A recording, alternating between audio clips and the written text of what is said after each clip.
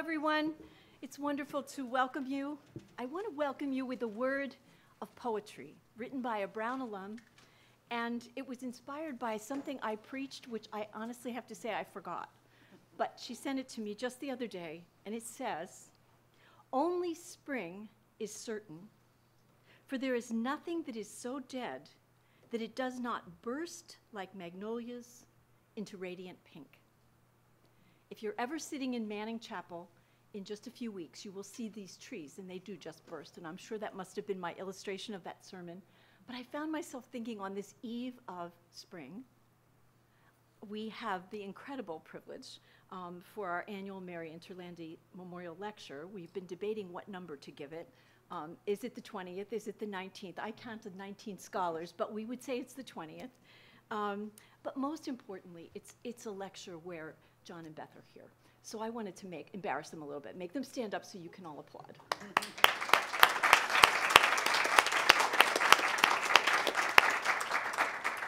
We really think that any year when they're able to join us is just a better year than the others. And they've brought other family with them as well. So thank you for joining us.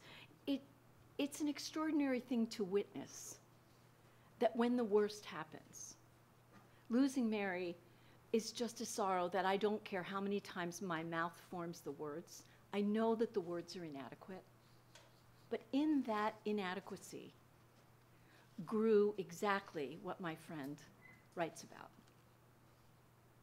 This burst of color, this commitment to life, and this decision that you made in that moment to bring to Brown an opportunity for us to learn and to study things that Mary held dear. Only you knew that. We were barely getting to know her, and she had ventured around in a lot of places where afterward people could say, "Oh my gosh, she was amazing in my gender studies course. She was amazing in her study and interest in Buddhism," but her studies had just begun. And so I'll never find it comfortable to stand here and say anything but that we lost her much too soon. But the things she'd planted, the things that she cared about, you'd known since she was a child. And those things are blossoming here, beyond the sorrow of her loss. And I don't know that there are words adequate still for us to say thank you, but they're the only ones I've got. If my French were better, I would try with the French organist to do something more musical. But this fund that lovingly bears her name really means to celebrate her life and the embrace of her life and things that she was just beginning to know and love.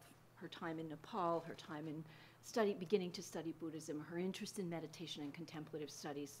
So for the chaplains, this partnership that we have long been able to enjoy thanks to your generosity is just something that really feels to me like beautiful at the beginning, but ever more beautiful as the years go by. And what an incredible privilege for us to welcome Professor Shaw. But we were just saying that the list of folks who have come as our teachers is just an extraordinary list. So for Mary's life and for all it's inspired, for your generosity and kindness to us to continue to teach us and to enable us to grow, my words are thank you. To Hal and to Anne, thank you, because they do all the heavy lifting, thinking about which is the next right teacher and how should we do this and how can people come and meditate more than we even thought could happen. These are just blessings upon blessings. And for that to burst forth, it is like the magnolias. So some year maybe we'll be doing this when the magnolias are in bloom, and if that's true, maybe we'll even go to Manning so we can look at them out the window. Magnolias, just like Buddhism, very interesting, because once the blossoms drop, they're very treacherous. You can slip on them like a banana peel. And to me, that's a spiritual lesson as well, right? Gorgeous, but potentially just a little dangerous. And important that we kind of welcome all of it. So I think Mary might have thought that too, but I didn't have the privilege to know her. So welcome to Beth and John. Welcome to all of you. And on behalf of the chaplains, let me just say a warm thank you. Professor Shaw, we look forward to learning with you. And Hal's going to do the proper introduction because I would not do it justice. Oh, no, no, thank you.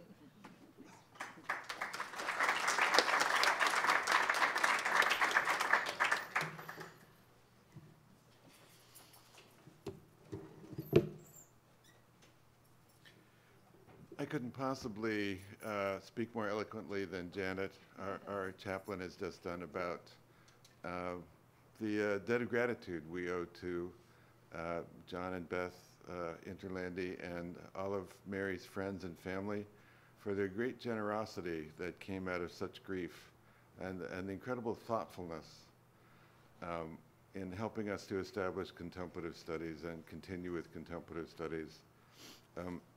When Mary was a student in, I think it was Great Mystical Traditions, or Mysticism East and West, perhaps, we started talking about the idea of, wouldn't it be interesting if we could not only teach contemplative practices to university students, but we could somehow integrate that into a course curriculum? How could we do that? And I had put a small group together to start talking about this. We brought in some guest speakers and we met every few weeks. And from time to time I would talk to students in my course about the idea of doing this contemplative studies, how to integrate it into the curriculum. And then we started little by little with one course here and one course there. And there's somebody here tonight who I want to thank so much for helping out with so much of the administrative work before we were able to have the funding to have begin to hire an administrative assistant, such as the wonderful Ann Hart, without whom none of this would be happening. So let's take a moment to thank Ann.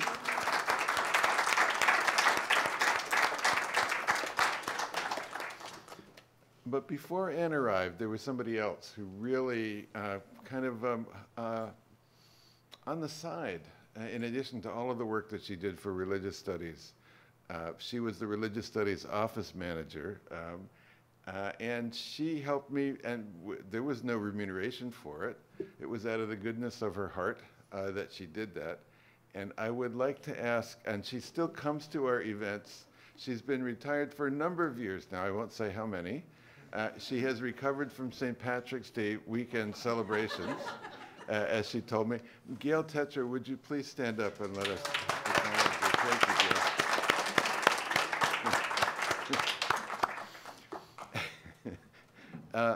Little by little, we started with advising independent concentrators and started to raise funds external to Brown to help support bringing in a series of lecturers. And little by little we gathered more faculty. And I want to particularly mention a number of people tonight who are here. Willoughby Britton, hi Will, was our first real contemplative scientist who came to Brown. And her partner Jared Lindahl, they team teach for us now.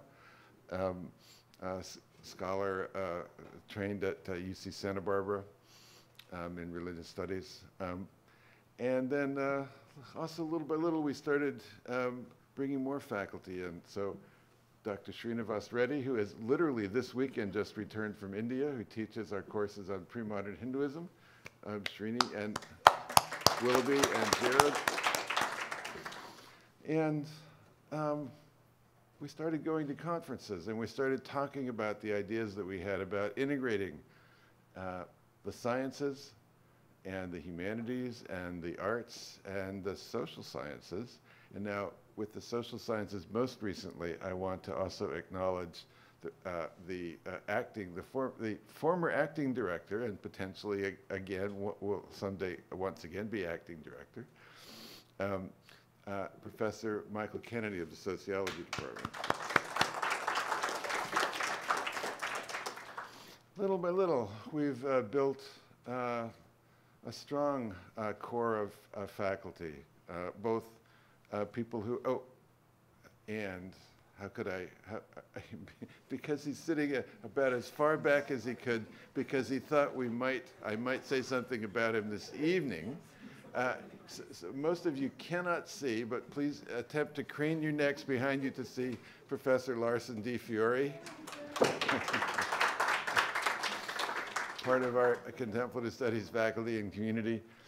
I think that many of us are committed to the idea that it's possible to be both a practitioner and a scholar and a critical scholar within within the university, within higher education, and we feel that contemplative studies is a field that encourages that. And I want to say that in recognition of the fact that this hasn't just been our own particular unique Brown insanity, upwards of 25 other colleges and universities have created programs now that have copied various elements of ours in contemplative studies, most of them called contemplative studies. And in the past year and a half, we've created a new international association of scholars and scientists working in contemplative research. We had our inaugural meeting in February at the University of California, San Diego campus. And we're talking about having another meeting next year in Padua, Italy, where, believe it or not, the University of Padua has established Europe's first master's program in contemplative studies, which has actually filled all of its 60 places, and will have 60 more places for anybody who's interested in pursuing contemplative studies in Italy. But I think you have to speak Italian. So only Leah is able to do this right now from the Mindfulness Center. So that's a bit of the background. So the thoughtfulness and generosity and goodwill of John and Beth and your parents and your friends with the background of such an intense personal tragedy and loss, you have helped build something that I think is really going to, the seeds have been planted here. We have grown a lot here, and the seeds are now spreading, not only throughout North America, but throughout the world. And so it's with a great humility and deep appreciation that I thank you for your generosity. And I welcome all of you to learn more about contemplative studies. Please go to our website. We have information about how to concentrate. We have any concentrators here? I haven't, any contemplative studies concentrators? Oh yes, James. So, and former concentrators. So James is a current concentrator, and Chloe, and sitting back there, Chloe, hands up, and Liz Kaplan. And Chloe is so devoted to being at Brown that not only was she an undergrad here, but she has spent 3 years really in many ways running the lab of Kathy Kerr, the late Kathy Kerr, whom we very much still miss. And that lab has done some very interesting work on Qigong practices, Chinese energetic practices as part of a treatment for healing women with cancer. Chloe likes it so much here that she's enrolled in the MD PhD program. And so we will be seeing a lot of Chloe, thankfully, for a long time to come. So I want to recognize Chloe and Liz and James. If you would like to learn more as students about the concentration, please talk to them. And so finally, I want to thank you all for coming, but I particularly want to thank our speaker, Dr. Sarah Shaw. Now what year is this? 2023. So it's about 10, 12, 14, 15 years ago, I first learned about Dr. Shaw, her work. She'd written a wonderful overview article on Theravada Buddhist meditation. Actually, the best thing that I'd seen written. And shortly after that, discovered her wonderful 2006 anthology, in which she systematically went through the entire normative Theravada Buddhist canon. So this is the oldest continuous tradition of Buddhism that starts in India sometime around 400 BCE. We don't know exactly, but sometime around then. And she collected all of the texts on meditation in the Pali Canon. She did wonderful English translations of all of these texts, and brilliant introductions, contextualizing each one of them and pointing out the key ideas. So I want to recommend that. In fact, students here have been reading that in Introduction to Contemplative Studies and other courses I teach for probably a decade or so. And she's also subsequently done this wonderful translation of the Jataka stories, which are tales from the Buddha's life that are, the Buddha's previous lives that are used as part of teaching Buddhism, both to children and to people who don't know anything about Buddhism. And they're also part of the original Pali Canon. She's most recently done a book on mindfulness, and which is the topic she will address this evening. We first met at a conference on, what was it called? Meditation in different cultures, cultural histories of meditation, with 40 specialists in meditation, all different meditation traditions from all over the world. That was in Oslo. Well, it started out in Oslo, Norway, and we ended up actually being shanghaied to a retreat center that was run by a semi-cult. But anyway, this is a story that it produced friendships and bonding, let's put it that way, which probably wouldn't ordinarily have been produced. And we started talking and realizing that we had a lot in common, and we were both believers in the importance of not only being a good, careful textual scholar, but also grounding that textual work in contemplative practice. So I don't know if we're contemplative scholar practitioners or practitioner scholars, but we're one or the other, and whatever each of us is, I, at this moment, am extremely pleased to introduce and ask you to join me in welcoming Dr. Sarah Shaw, the world's leading translator of Theravada classical Buddhist texts on meditation from Pali into English.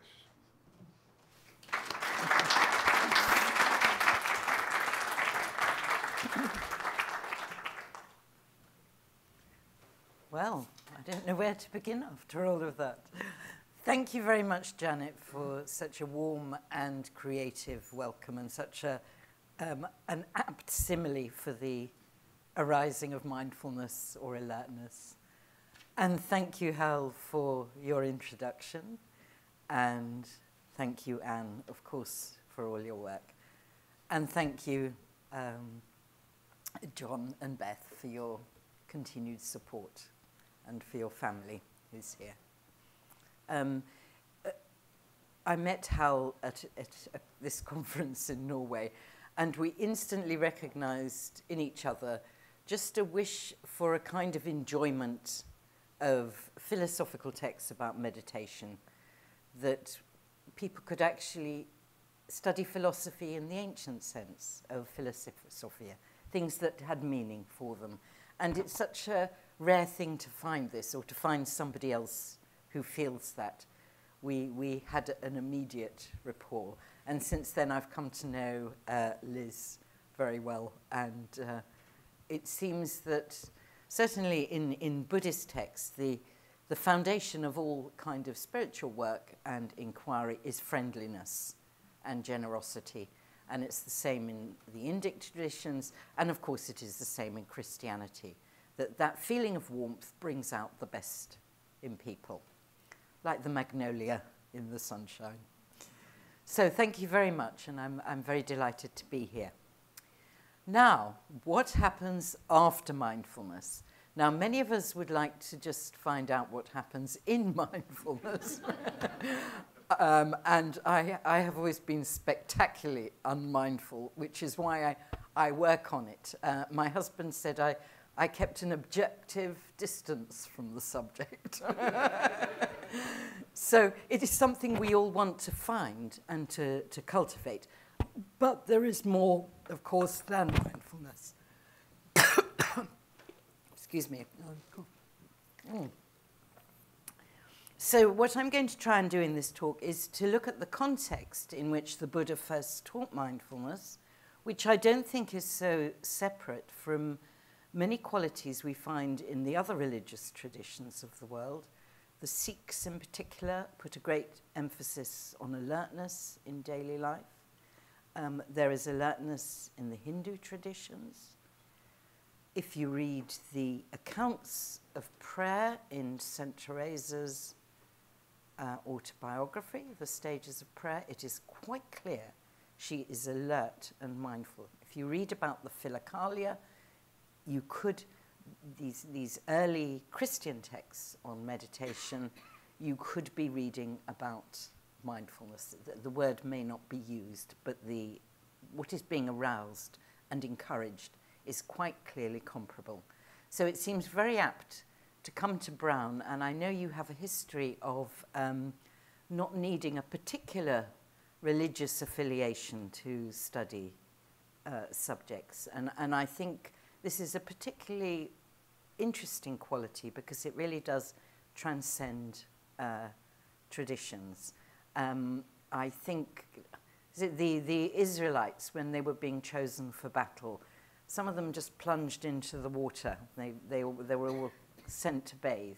But some of them just looked around, made sure they were safe, and they were the ones who were chosen as the good soldiers because they were mindful.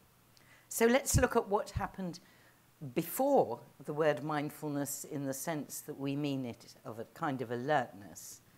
Let's look in ancient India and see what it meant before the Buddha. And I know, Srini, you will know much more about this than me. So I'm very happy to defer to anything you have to say on it. So what happened before mindfulness? And this is the word shmerti, before the time of the Buddha. I think I've asked about 20 Vedic scholars and Sanskritists about this. And they say that by and large, it means either memory, the verb is smariti, to remember, or Patrick Olivelle suggests a textualized form of memory. And this is because in ancient India, texts were always passed on orally, as Buddhist texts were. People wouldn't have written them down. So your religious teaching, your meditative practice would only really be existent when somebody was practicing it, when somebody was reciting it and chanting it. So the Vedas are an act of recreation of the tradition in a pre-literate society, and it doesn't mean that people didn't have extraordinary skills that we actually lack now, because they did. They could bring to life the tradition, and there's so many what they call deictic pronouns in very early Vedic texts, where they point up or down or here. These are pronouns that try and place somebody in their location. So Smriti was memory, yes, because they had to memorize these texts, but it was a memory that brought things into the present. And I feel that is how the Buddha interpreted it. It was sometimes used, I understand, as a kind of noting or adverting of the mind, but it had a slightly different meaning from the one it acquires in Buddhism at that time.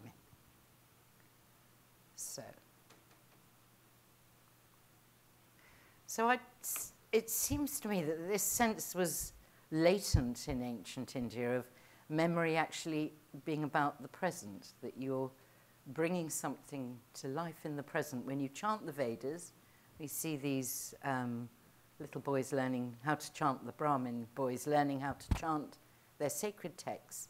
They would see themselves as using memory to create something good in the present, to arouse something in the present.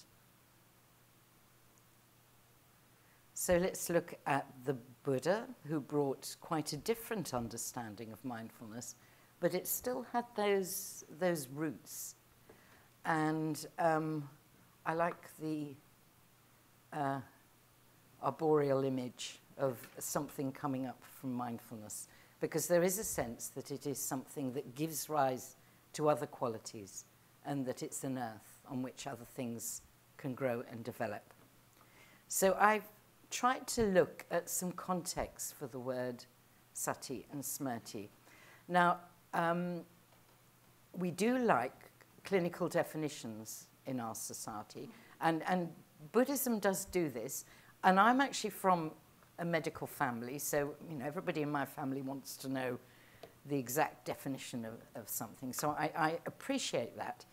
I would have to say that in early Buddhist texts, although you do get plenty of definitions, you get also lots of different applications. And it's like so many words, it's just used in a lot of different ways, and you can't just say it is only one thing. So I had a look through, and in that book, which I leave there, I just had a look at some different ways mindfulness gets used according to the need of the time. So we have mindfulness is a noting, and this is something that's very strong actually in the Sanskrit literature after the time of the Buddha as well, that it starts to be more noting. I would say in Pali literature it's there, but not so much, that we note things when around us. So it has this quality of noting. It retains the quality of memory. At the time of the Buddha, there was no writing, so people had to remember the texts. And there was still a sense that when you recited, you chanted your texts, you were arousing, if you like, a kind of mindfulness of the tradition. You were bringing it into being.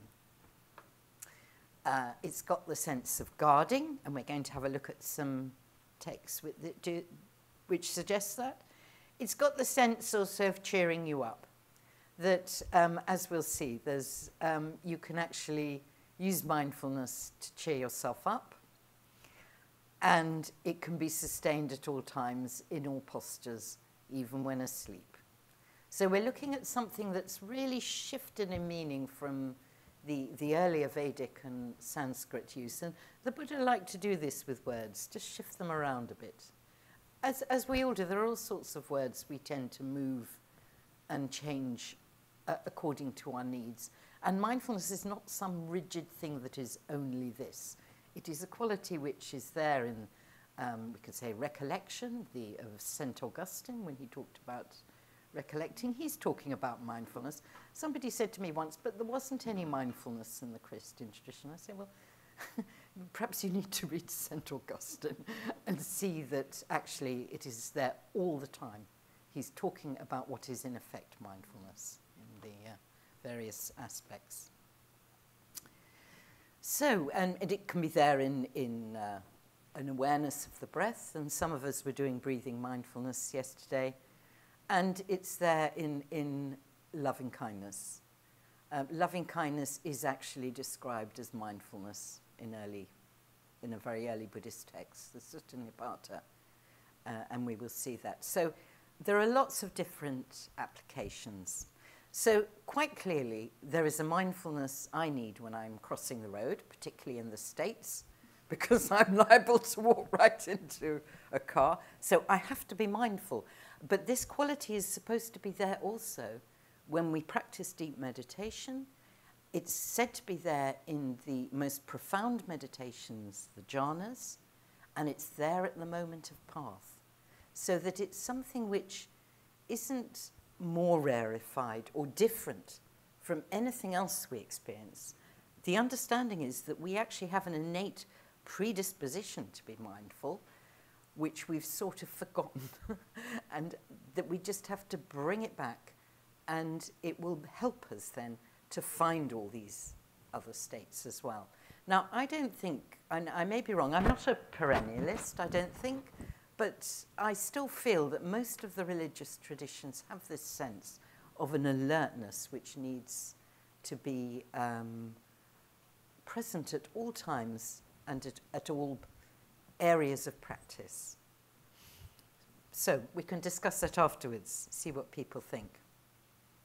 So this is the one definition of mindfulness. This is what you could say is a clinical definition of mindfulness from an early Buddhist text. The mindfulness, which at that time is a recollection, a bringing back to mind, the mindfulness that is remembering, holding steady in the mind not drifting away, not being bewildered, the mindfulness that is a faculty, it's a power, and it's right, it's correctly aligned. This at that time is the faculty of mindfulness. I think it would be generally agreed that's the standard Buddhist definition of being mindful. And here is one which is often given as well. And what is right mindfulness? Now, this is the mindfulness which actually steers us in the right direction. It's when a mendicant, practitioner, practices by observing the body, ardent, clearly comprehending and mindful, putting aside longing and grief for the world. They practice observing feeling, ardent, clearly comprehending and mindful, putting aside longing and grief for the world. They practice observing the mind, ardent, clearly comprehending and mindful, putting aside longing and aversion for the world. They practice observing all events that arise, ardent, clearly comprehending, mindful, putting aside longing and grief for the world. This is called right mindfulness. Now, I think this is interesting because I think we'll come back to this. When I first started being interested in mindfulness, it was very much a niche term that nobody had heard about. And now I can go into any doctor's surgery and I'll be told to be mindful. If I drop a cup, I did it at a village fete in England recently. Somebody said, Sarah, I thought you were working on mindfulness. Aren't you supposed to be a bit more alert? Everybody knows what it means. But it seems to me that the great spiritual traditions of the world have used this quality not as just something to make one more alert during the day, though that is very helpful and needed all the time, but as a quality which of itself helps us to bring us to deeper levels of experience. And it is not, I think the word one would say, it's not deracinated. It hasn't lost its roots in these traditions. It's something which comes from our own experience and literally it literally comes from our own body and from a tradition that takes into account people and their needs. And throughout Buddhist teachings on mindfulness, we have this sense of the importance of the person, of being able to talk about your meditation practice, being able to be with other people, and to have a sense of community. And these are considered very important for right mindfulness, for these qualities to arouse. So let's go on to another way it is used. And in this sense, it protects. A favourite image for mindfulness that's an Indian fort. These could be in very lonely and dangerous places, and they needed guarding. And a frequent image that the Buddha gives, but for mindfulness and for mindfulness of the body, is that if we guard ourselves, we protect ourselves if we are mindful of our body. And he compares it to a royal outpost city on the borders, where there is a gatekeeper, shrewd, experienced and wise, who refuses entry to those that he does not know and admits those he does, and it is guarded for the protection of those inside and the exclusion of those outside. Just so the noble disciple is mindful, endowed with the highest degree of mindfulness and care, remembering, recollecting things done long ago and said long ago. With mindfulness as the gatekeeper, the noble disciple abandons the unskillful and brings into being the skillful. He abandons what is blameworthy and cultivates what's irreproachable. So these are, obviously it's the language of a religious text, but it's also there in very basic meditation advice, where where the breath meets the nose is the gatekeeper, and that if you are aware of the breath coming in and the breath coming out, perhaps being aware of the tip of the nose, you are guarded and protected. Your body is protected by that awareness of your rootedness and where you are. So it's a nice image of protection that mindfulness will give us. And I think we need to remember this, because I know there's been a lot of publicity recently to mindfulness being dangerous. And in a sense, it is dangerous in a good way, in that it will actually bring very different kinds of experience. But it is not dangerous if basic procedures are followed. And I have read extensively now on some of the supposed problems of mindfulness meditation. And in each case, and I've discussed this with friends, in each case I've looked at, I think with the exception of one,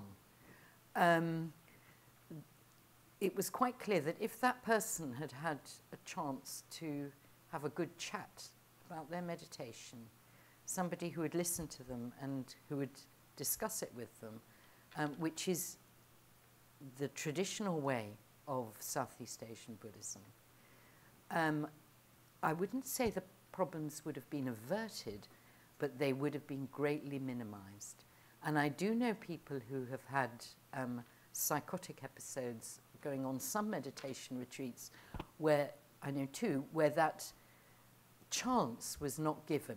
They subsequently went on a meditation retreat where they had a chance to discuss with other people the problems to do with their meditation and how it was going, and just were made sure before they left the retreat that they knew where they were going next and what they were going to do. And they have overcome all those problems quite spectacularly.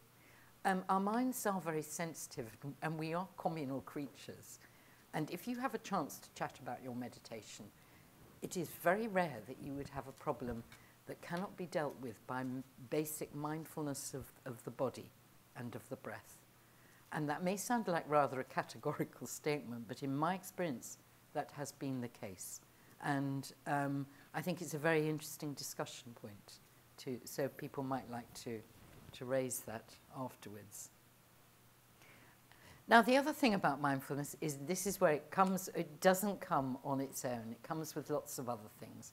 So the little text that talks about mindfulness as being like the gatekeeper actually says that mindfulness, and this is this lovely expression Bhikkhu Bodhi used, it always comes with a constellation of friends, of other factors, with which it works as a company.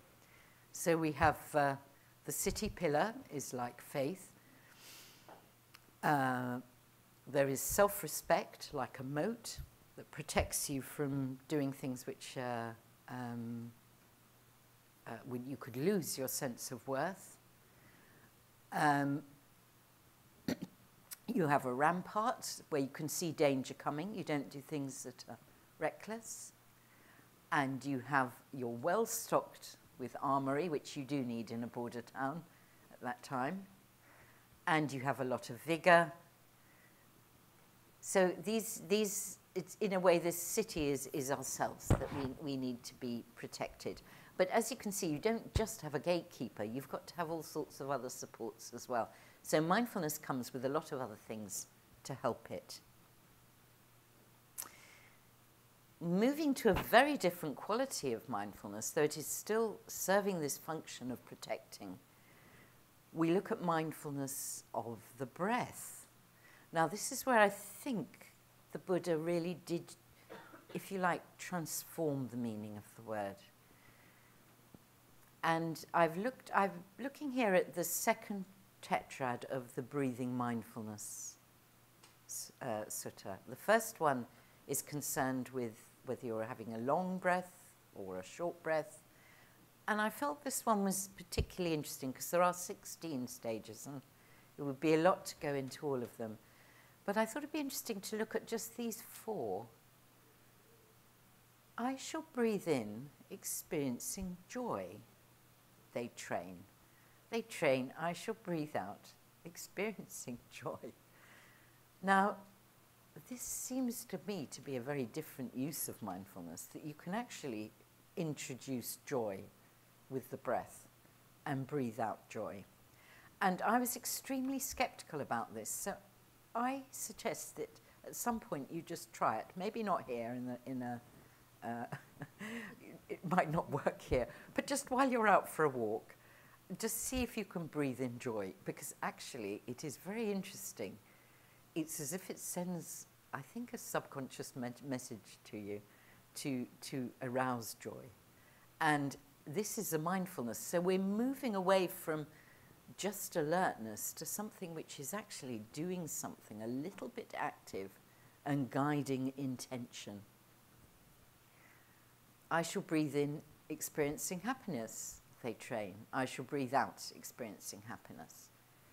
I shall breathe in, experiencing the whole body of the mind. And this is this very, what you could say is a somatic understanding in Buddhism, that in this fathom-long body is all the arising and the ceasing of the world. So that if you can experience your whole body and be mindful of it, you are actually experiencing your mind as well. I shall breathe in, making the body of the mind, or the kaya of all the mental factors, tranquil, and I shall breathe out, making them tranquil. On that occasion, a mendicant abides, contemplating feelings as feelings. This is the feeling tetrad. Ardent, fully comprehending and mindful, putting away longing and grief for the world.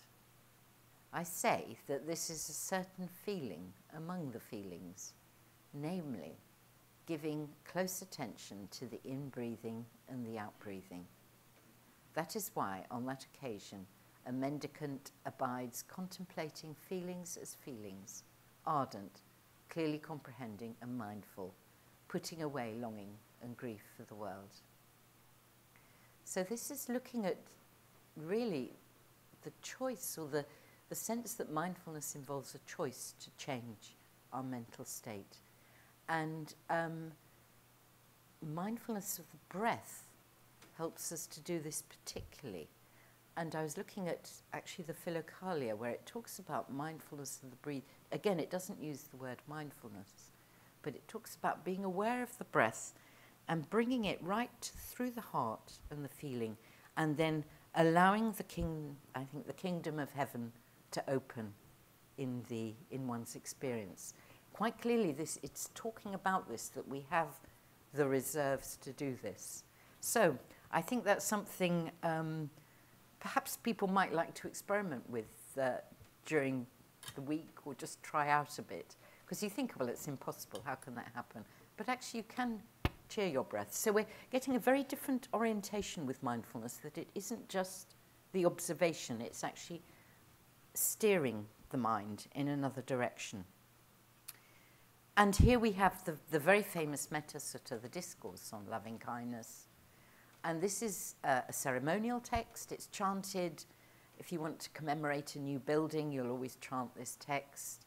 If you want to welcome a new baby, you'd chant it.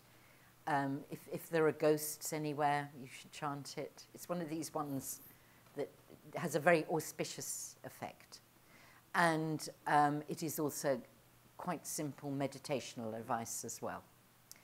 Radiating kindness over the entire world, spreading upwards to the skies and downwards to the depths, outwards and limitless, freed from hatred and ill will, standing, sitting or walking, seated or lying down, free from drowsiness, one can sustain this mindfulness. It's called a mindfulness, this loving kindness. This, they say, is living in a heaven realm. It's living in a heaven, a Brahma heaven, here in this world. So this is a very different and interesting perspective on mindfulness, which we won't find in the textbooks. That just the very attempt to make the mind friendly towards events that are going on inside and outside will actually transform our experience of the world. And that if we are friendly to all the phenomena that arise inside and outside, and both inside and outside, we will find that things change. You know, people may start to change in their behavior too at a very simple level. But of course, at a very much deeper level, there will be a sense that the contents of the mind and our bodies seem different, they feel different. So this is moving away from mindfulness in a very simple way. I think there's non-judgmental awareness, which it certainly is, but it has so many more properties with which it's capable. So I think to summarize that a little bit, we'll say that for the Buddha, right mindfulness is a subtle, even intuitive awareness that can be sustained at all times, in all situations. And there is a text that says that it can never be enough mindfulness. It knows no limits, and it leads somewhere. So let's just have a look at where it's supposed to lead. And I know everybody here is, I mean, it's quite extraordinary at Brown how you've done so much study on aspects of mindfulness and contemplation. I don't know anywhere else, actually, where people have studied these qualities, both in the cognitive sciences, but also in contemplative studies. So I think I would be very interested to know how you felt about the list we're going to look at. I'll introduce, first of all, what Abhidhamma is. This is the early Buddhist psychology and philosophical system.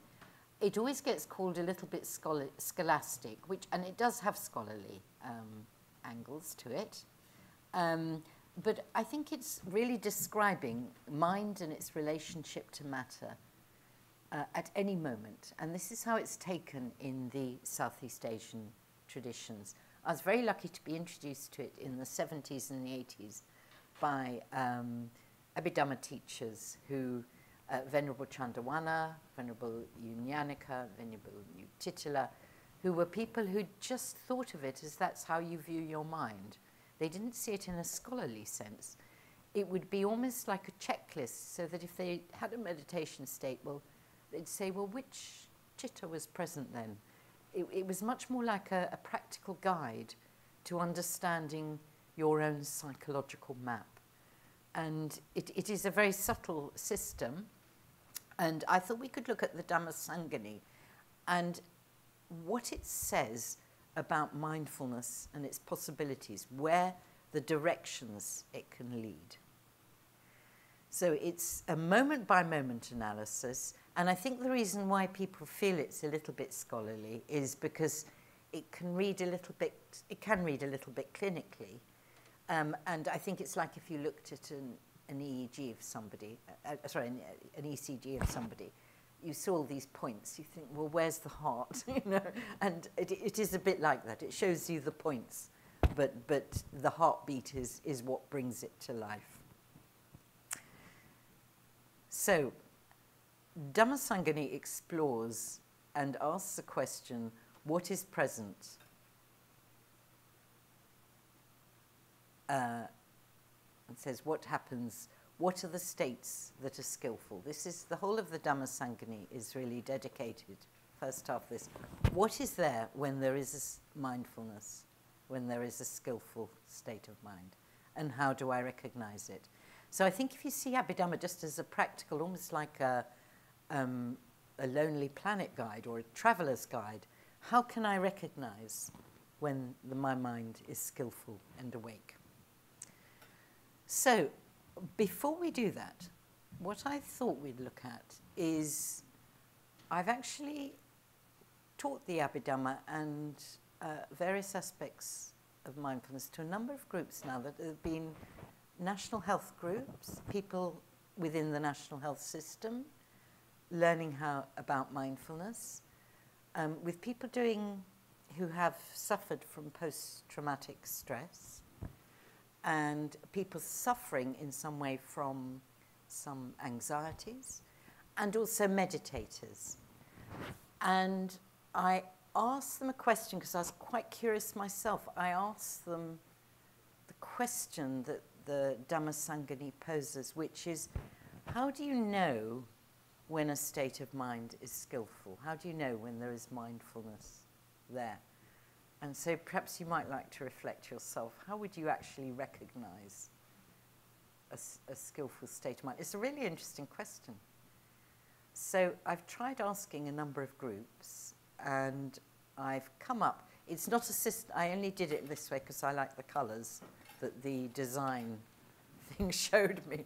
There is no system here, but I've put them very loosely into, I've just asked groups, and these are all words which people have said they have found would identify a skillful state of mind, so that it could be anything from helping a child, saving a child falling under a car, or helping a neighbour, or experiencing deep meditation, or going on a hike and just feeling a great sense of exhilaration and enjoyment. And I just asked people, what is it you want and recognise from a skillful state of mind? So I'll just read them out, and there isn't any order here. I simply like, I just did it by the colours that came up.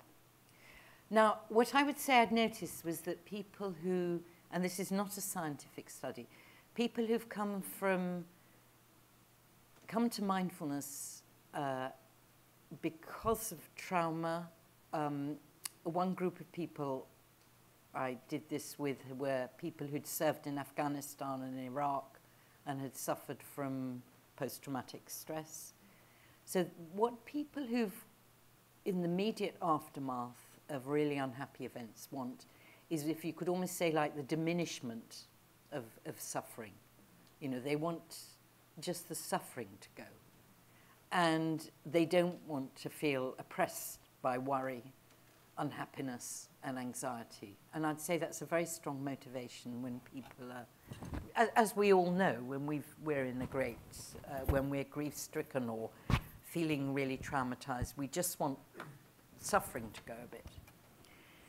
And then that moves to just being able to cope when things go wrong, and people felt that that was something they wanted from mindfulness and a skillful mind.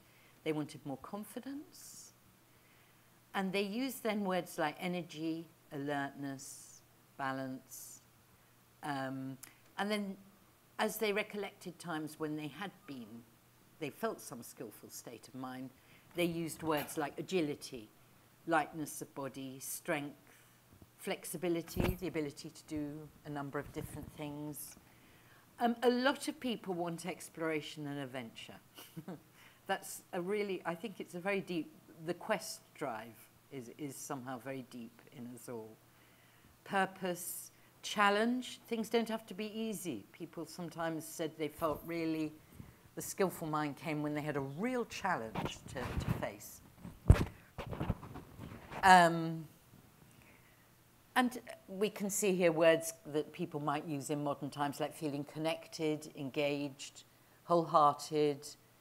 Caring came up a lot, but also feeling carefree. If you love what you do, depth of feeling, overcoming doubts, joy and happiness, focus, well-being, and we see how much people want well-being at the moment. It's such a word that's used a lot. Being in the moment, being in the flow, being in the zone. And some people would take it deeper and say they felt at their most mindful and alert when there was a very strong sense of great love, or the sense of the infinite. Humour and wisdom. Now, people may have very different lists, but I've found that this type of list tends to be produced by most gatherings of people, whatever their motives for doing mindfulness. They will all tend to come up with, in a large group, you will tend to come up with these things. Other people, I think it's something, I'd be really interested if other people tried it, because I found that by and large people do come up with the same things they want from an alert and skillful mind. So let's look at what the Abhidhamma says.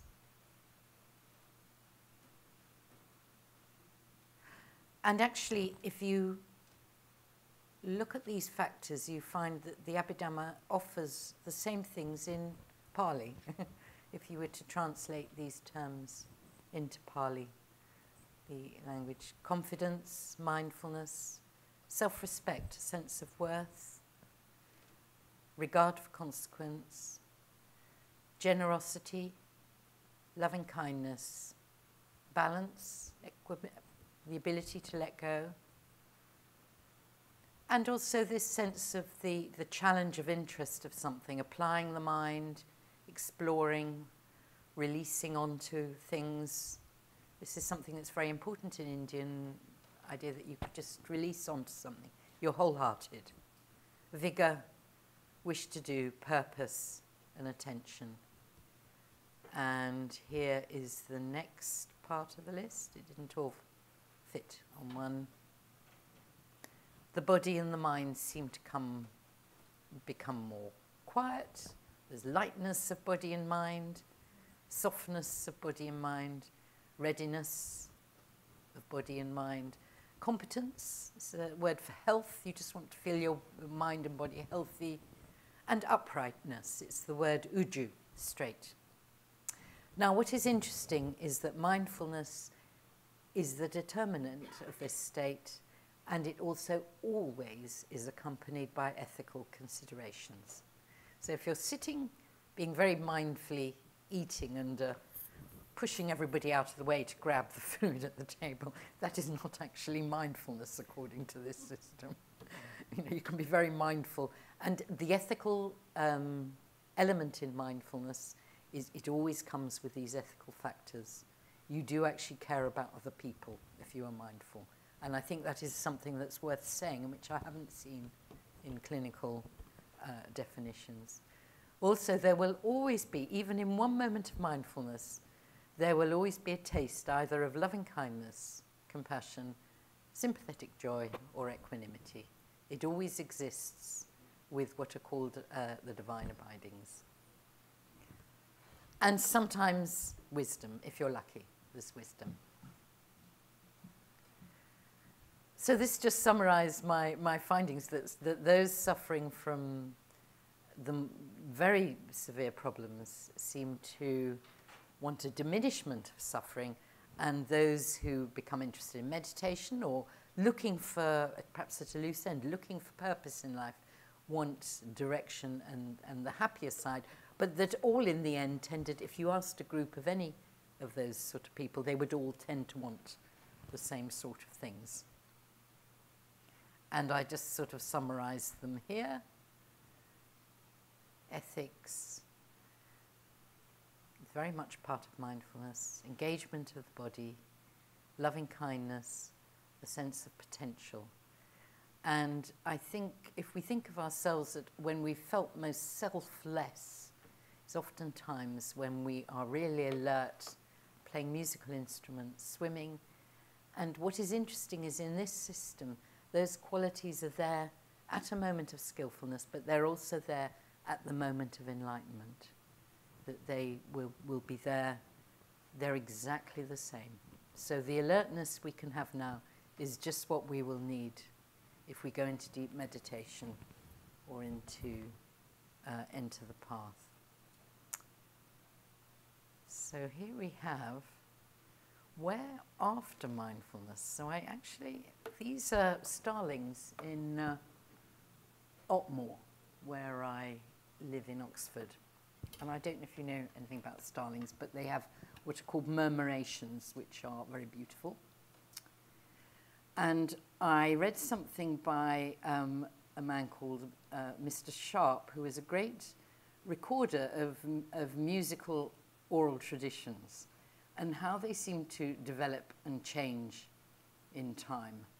And he compared the development of oral music and of these folk traditions to a murmuration of starlings. And I think it's very applicable to how our consciousness moves direction, that the starlings have a great sense of direction and purpose. They know where they're going on their migratory paths, but they do it in all sorts of ways. And that skillful chitter is, in a way, gives a seedbed for all these possibilities. There are few things in nature more wonderful and more incomprehensible than the ordered flight of a flock of starlings. Many thousands of these birds will fly together in a compact mass. They wheel about in the air and describe orderly evolutions without hesitancy and with a precision which argues complete unanimity of purpose. If attention be concentrated upon the bounding lines of the moving and living mass, it will be noticed that these are not so clearly defined as when casually observed they appear to be. The edges, instead of being smooth and even, are rough and jagged.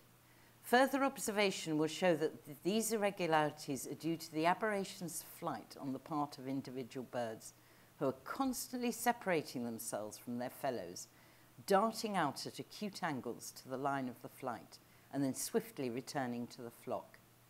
Every now and then, however, it will be seen that one of these birds is followed by the rest, and the course of flight of the whole mass is immediately changed. I think this is a wonderful image for how our mind moves on a path, that we have all these factors, and mindfulness is just one of these starlings, if you like, but it knows the direction, but it's willing to explore. So for what happens after mindfulness, I would suggest the 7 factors of awakening is the direction. These are the Buddhist path of the factors of awakening. These, to me, seem to be qualities you could find in any religious tradition and at a secular level. They are qualities which set the direction. And it seems to me that it would be very helpful for us to do mindfulness and to see it as part of a larger process as well, whatever tradition we practice in. And this is mindfulness, exploration, vigor, joy, tranquility, concentration, and equanimity. And I practice in a tradition which puts a lot of emphasis on the joy. The Southeast Asian Buddhist traditions tend to do this, their meditation. Some traditions of meditation are much more investigative, and I think the secular traditions tend to work more from investigation as a way of improving our psychology, if you like. But I would suggest that these are all routes that will help the starlings find their home. So that's what I would suggest as a follow-up to mindfulness, and really to suggest directions. It always worries me whenever I see in a book that something's definitely this, and mindfulness is definitely this. I wanted to communicate a sense of the great possibilities of this quality, that it can go in so many directions. So thank you for your attention.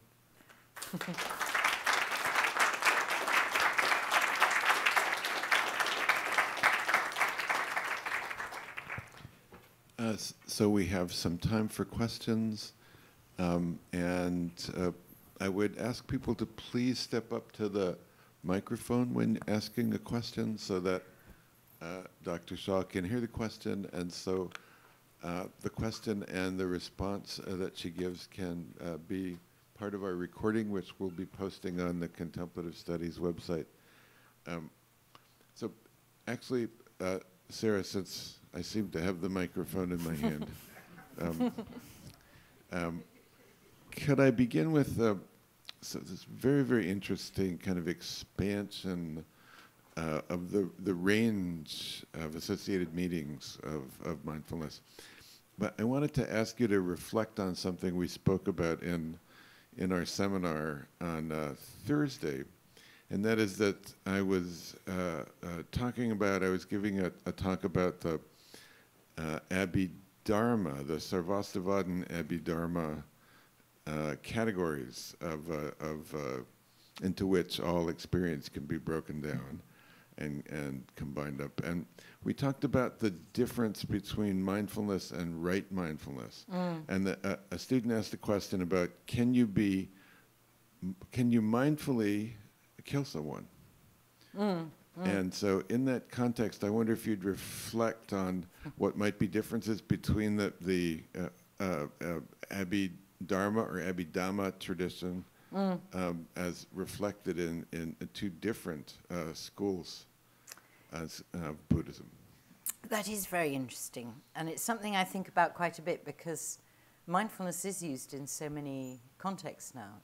And according to this system, the one that I'm talking about here, at the moment of taking another human life, there is no mindfulness present. Mindfulness is actually a determinant of skillful consciousness, and if it's not there, then the mind is not skillful.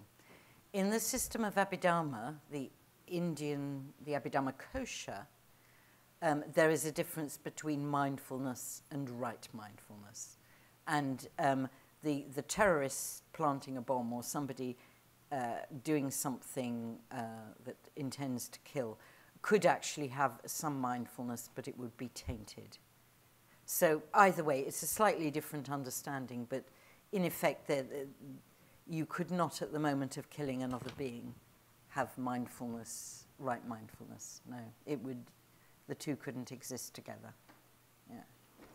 Which I think is very interesting. And when we have a lot of secular understandings of mindfulness, but I would say that in all systems of Buddhism, if there is any harm to another being, at that moment there is no mindfulness. Yeah. Well, this opens up a whole really interesting set of questions.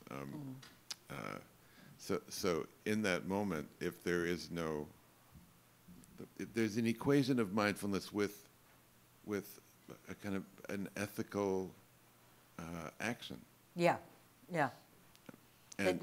Mindfulness will always be ethical. Yeah. So if you're hospitable to somebody and there's mindfulness, it will always be ethical, and it will always have an innate sense of balance and loving kindness, or one of the divine abidings. Yeah. And so in this is the Theravada definition. In the Theravada system, and implied in Abhidhamma kosha, really. Yeah, if it's right mindfulness. Yeah. So the whole issue of training somebody who is a warrior in some fashion to be more mindful in the way they go about their work, in all aspects, including combat.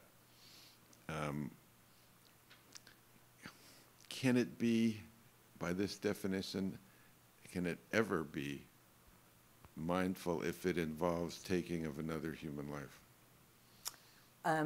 It could be mindful before or afterwards. I think anybody who knows the military will know there's a very strong sense of morality that often operates. I don't know about in the US, but certainly I know people in the army in the UK.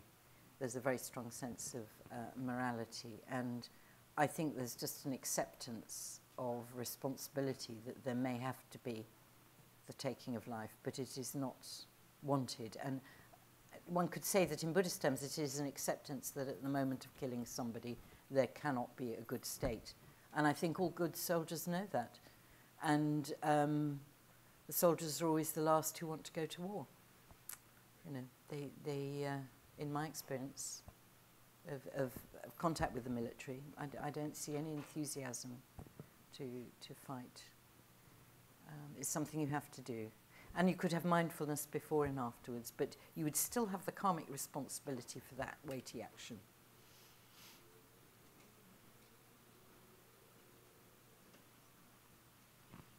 Hello. Yes. Thank you very much for giving your talk. I was wondering how you could differentiate the experience of mindfulness from the experience of right mindfulness, because often I feel as though I might be acting in a mindful manner and realize later that I was very much not. So if you could speak to that a little bit. Well, according to the system, if there really is mindfulness there, there really is mindfulness there, even if only for a moment. And but we often have the sense that we're trying to arouse mindfulness and we get it wrong. But that's fine. It will tend eventually to come to mindfulness. Thank you. I think we all have that with say, watching the breath or trying to observe the breath. Your mind wanders, and it happens to us all. And then we get interested, and the minute you get interested, the mindfulness will increase. Does that help? Yes, thank you. Thank you. I'm over here. Yes, hello. Thank you so much. That was wonderful, expansive and deep at the same time. And the image of the starlings will stay with me for a long time. That was just wonderful. Murmurations, I'll be dreaming of them, both literally and metaphorically. My question is about what are the Brahma Viharas, the divine abodes. I've just always been curious to know more about them, and so this just seems like a great opportunity.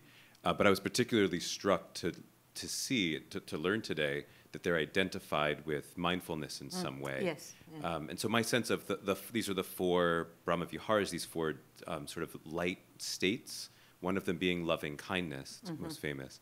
And I sometimes imagine them as, I think of heavens, I think of them being elsewhere above us or something. But in this description, they seem to be very immanent or to be non-spatial in some way, to sort of be somehow omnipresent and accessible in any place. So I'm not sure that I've understood correctly, and I don't know what the Brahma Viharas are. Can you enlighten us? What are Brahma Viharas? Okay, thank you. That's a very interesting question. A Brahma Vihara is living with Brahma, and Brahma is the lord of the meditative heavens. So he's almost like a metaphor for this great expansive being that fills the whole universe. And the Buddhists just slightly shifted that so that what they felt was the real Brahma was the four faces of loving kindness, compassion, sympathetic joy, and equanimity as four ways to view any event in the world. And it's something that arises. The Buddha always seemed to internalize things and bring them back to volition, to chaitana. So they are there in our minds and can be found. They can be almost, if you like, invoked or found.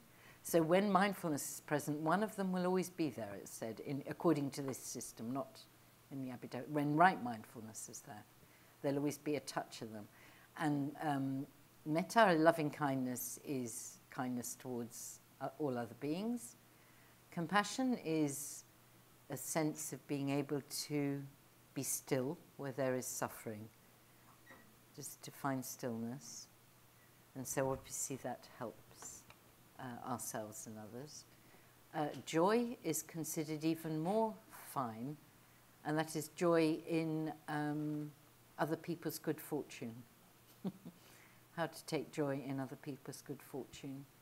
And I spoke to a Buddhist monk who worked in Buddhist chaplaincy, and he said that's the one that is the most important and the most difficult. It's very easy to feel sorry for people.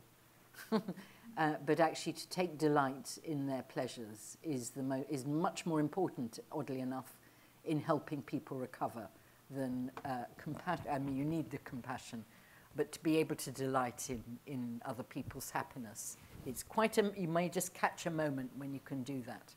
And then equanimity is a kind of depth of feeling where you are untroubled by partiality. And these are all qualities which it's said that mindfulness always accompanies in this system. And I think we can say that it may just be a little bit of it, a smidgen, but there'll be something of it there if there is a real alertness. We've all had the experience, I think as James said, of trying to be mindful and not succeeding. But the moment genuine mindfulness is there, there will be something of that quality there. Either you love what you're doing or you'll really enjoy it, or something will open up. That is what is said in the system, and I think it's interesting to try and apply it and see it work in our lives too. Does that answer your all your questions? All of them. Right, good. Well, that's very helpful. Oh, yes. Yeah. Hello. I had a question about joy, which I guess you answered already, but I had already walked up to the microphone, so I can't go back. I would just like you to talk a little bit more about the ways in which one is to cultivate joy for others, but also being able to open oneself to seeing beauty in the world and holding that intention with also seeing a lot more injustice and pain because you're being mindful, because you're opening up, because you're exploring, because you're seeing things more clearly, or you're looking for things that might have otherwise gone that others might be oblivious to precisely because they haven't cultivated that mindfulness. So I guess I want to hear more about the ethics of holding these two things in tension, and then knowing when is it appropriate to allow yourself to feel joy, not just joy for others, but also enjoying things that are beatific or beautiful in the world. Anytime. Okay. There's nothing. It's if it becomes attached, that's the problem. I mean, if you just sort of think, oh, I have to keep on to this feeling forever and ever, I must have this feeling, and, you know, grasping. But any appreciation or joy and beauty is there in all over the early Buddhist texts. It's a completely erroneous idea that there is some sort of rejection of that. Yeah, you don't reject the world. You can enjoy it. How would you bring that in conversation with questions of complicity today? Because I assume complicity wasn't an issue in these texts back then. But it's very... one of the things I have struggled with going through academia is that being open to and being exposed to critical theory has come with a certain vulnerability to feeling you can't do much about your complicity. It just becomes like a burden that you can't keep carrying, and sometimes it causes you guilt or shame when you allow yourself moments to feel joy, because you ask yourself, no, do I that's deserve indulgence. The Buddhist tradition would say that would be indulgence to you. You enjoy things that are to be enjoyed, and if you are responsible for harming another being at any time, then you take responsibility for that. But you don't have to go round causing pain to yourself. That's not alertness. So you can still take just as much action to help out other people, work, but you don't have to allow the mind to be moved by anger, and you'll be much more efficient. If you've ever done martial arts, you'll know that you're actually a much better martial art expert if you don't experience anger. Okay. And it's because you're helping other people, it doesn't mean you have to be unhappy. Okay. Does that answer your question? Yes, it does. Perfectly. Thank you. Good. Okay. From over here. Oh yes. Hello. Yeah. Hi again. Well, I just experienced this last exchange, this lecture, this program as such a profound sense of joy. But one of the things that I'm enjoying most is noting the occasional, since I'm a sociologist, the occasional appearance of a social scientific disposition, and then never quite realizing it. And I don't know whether it's a kind of incompatibility with social science's foundations. So I was hoping you would say no.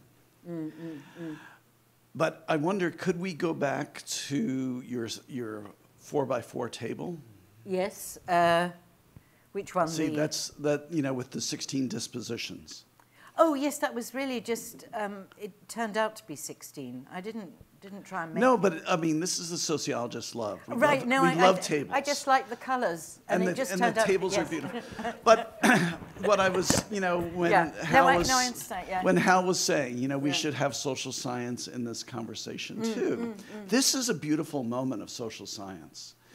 But I'm not going to obsess with how you collected your sample and all of this, kind of thing. But what I'm curious about is whether these are all expressions that are compatible or consistent with mindfulness, yeah? But are some of them more profound, more consistent, more, you were already sort of discerning different kinds of mindfulness here from, I can't even say it because I'm too ignorant in this, but how would you begin to stratify these responses, or could you, in terms of their implication in a right mindfulness? I think that's a wonderful and interesting question, and I think they are almost qualities that you would have almost like in different depths.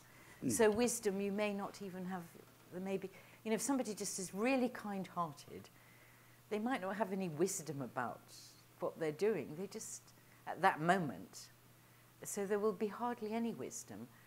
whereas if that particular quality could deepen and deepen and mature, or grow, if you like to use our sort of vegetative analogies. And I would say that you're asking if any of these are privileged in a way. I would say those 7 factors I mentioned at the end are considered particularly important. But the rest are considered to be things that would be all there latent in any moment of mindfulness. So that they could, for instance, you could become more, it could be developed into great love, or somebody could act very ethically in a certain situation. It could be the ethics was very strong. That my understanding is that you'd have to have a kind of a GIS system, 3-dimensional map or something to show how each one could work or move or shift the others. I think it is, I also am interested in how we can have a conversation with clearly sociology has so much to offer. And of course, this was a completely unsociologically, it was non-professional sociologically.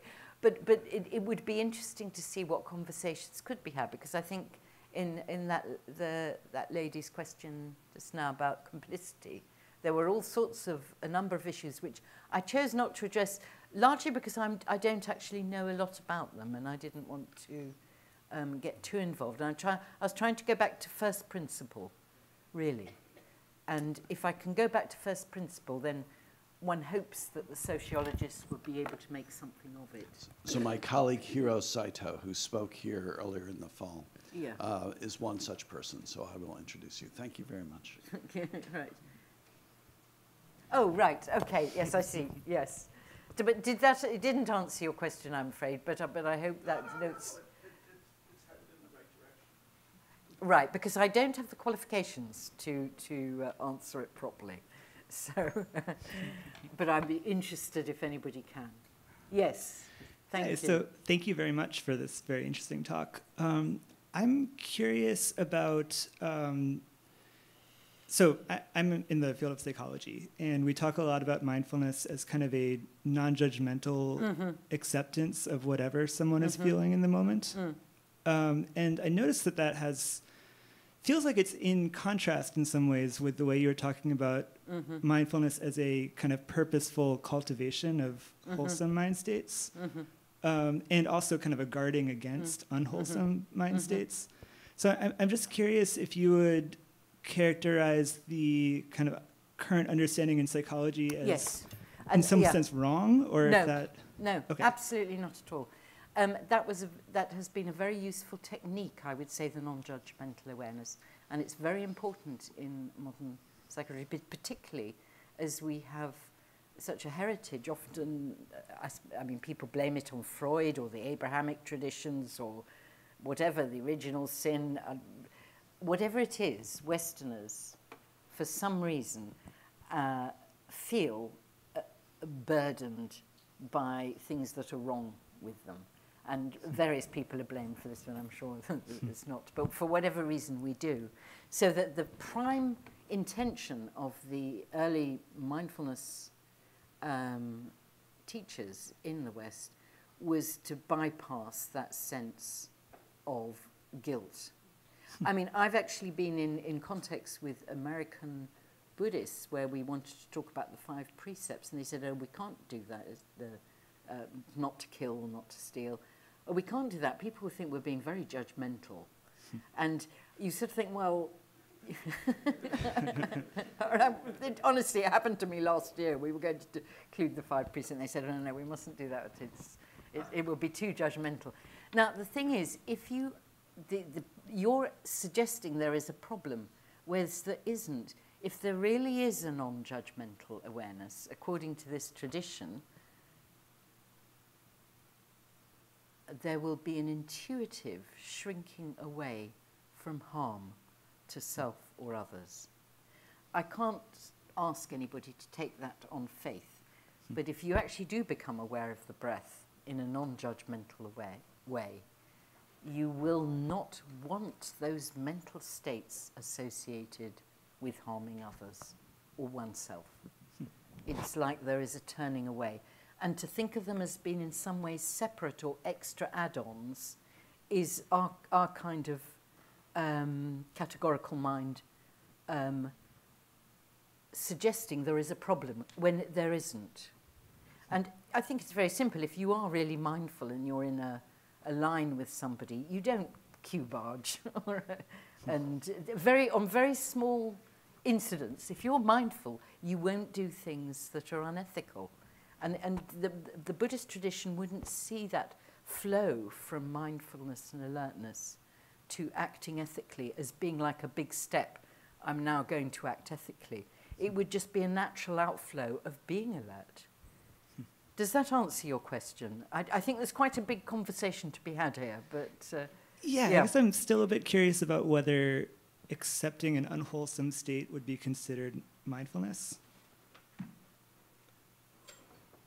Oh, what do you mean to... So if mindfulness is about guarding against an unwholesome state, is mindfulness accepting that state, or is mindfulness actually... If it's arisen, you don't reject it. You're aware of it. But that awareness will protect you from that state dominating your mind. It protects you from the ruminations that will kind of go on and on if you have that mindfulness of that state. Interesting. Thank you. Does that answer the questions at all? Yeah. I think there are a lot of conversations to be had. Cool. Yeah. Okay, thank you. Yeah. I have a question, Sarah. Yes. Thank you for your talk. It was very interesting. So my question has to do with judging non-judgmentally. Yes. So I mean, it seems like it's obviously like a very important skill to be able to judge your own behavior, to be able to kind of judge your thoughts and discern what might be wholesome, unwholesome, skillful, non-skillful. Is there a contradiction between judging non-judgmentally and how does that kind of work together? I think this word judgment is difficult. I prefer to use something like a kind of discernment. It's like you sort of feel that isn't really the way to go. You know, and if you walk into a room and there's about to be something going on that is really, you know, they're going to rob a bank or something, there's a kind of instinctive shrinking from that activity. And it isn't judging in the same way. It's not the same as judging, which of course has been the bugbear of so much Western psychology, this sense of what can we do about the fact that people judge themselves so much. And it isn't like that. It's a more unethical instinct. So I tend to avoid the word judgment. That's very helpful. But that's Thank not you. the same as discernment. You know, you smell something a bit wrong in a situation. You know, somebody's selling you some insurance. Really? And you just you're not judging the person, you're not, you probably aren't judging them at all, they're very convincing or whatever, but there is some instinct in you, and that would be mindfulness, it would be that protective aspect. It is really simple things rather than grand questions. And we have all been there. You go into a situation, if you're mindful, and maybe you can say your mind is subconsciously picking up messages in the world around us, but whatever it is, there is some instinct that accompanies alertness. Thank you. Does that answer? Yes, it does. Right, okay. Hi. I'd just like to invite you to comment on a couple aspects of mindfulness that haven't really been featured in the talk so far, and wonder how you feel like they fit into what you have been presenting. And those are the Maranasati practice, or the keeping in mind death, or recollections of death. And also in the context of mindfulness of the body, considering the body and its component parts of blood and pus and sinew and so forth. You know, these have very seemingly different affective directions aiming towards like dispassion and disenchantment, for instance. So how does that application of mindfulness, which is also in these earliest textual sources, fit into the overall picture that you've presented here for us today? Very good questions. I'll take them one by one. The recollection of death is recommended for everybody, along with loving kindness. You should always do it with loving kindness. It's like they used to have the skull, the memento mori in medieval times. And it's just to remind yourself of your mortality as a way of arousing something called samvega, which is a kind of energy. And that it is actually considered a calm practice, the recollection of death, because it produces acceptance in the end. The other one of the parts of the body will depend on the tradition you're working in, but it is never there to arouse hatred. Sure, and I think hatred, words like but something more like disenchantment, right? Nibbida, right? You wouldn't like sort of feel so literally attached to it. You just feel looser, freer from within the body. Yeah, yeah. Yeah, I mean, I guess I'm still feeling like there's a bigger soteriological project, right, around the problems of karma, the problems of samsara, the suffering intrinsic to being in cyclic existence, that these practices are also very much like directing you towards like not feeling attachment for like continued life, right? Or continued ongoing existence that is born of the problems of suffering and so forth.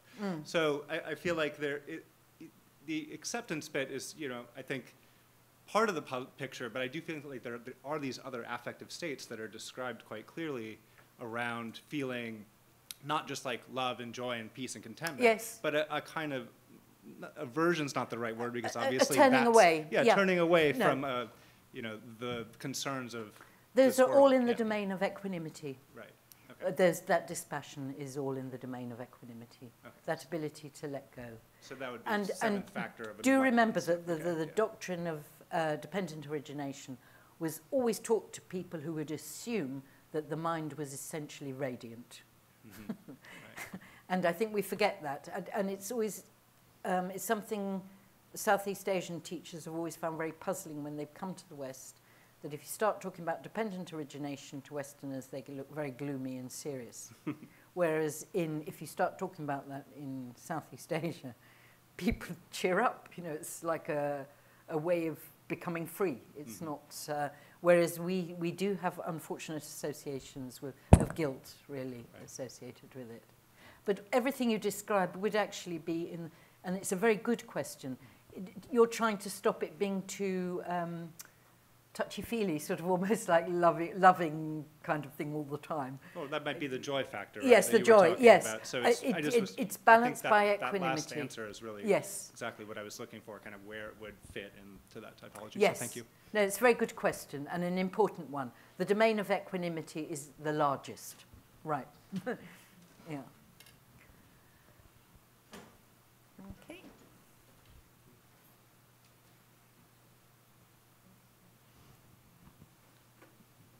Moving slowly to the microphone to be sure that there are no other lingering questions. I want to thank you all for joining us this evening and participating in the question and answer, and special thank you to Dr. Sarah Shaw for brilliant lecture and discussion. Thank you. Thank you.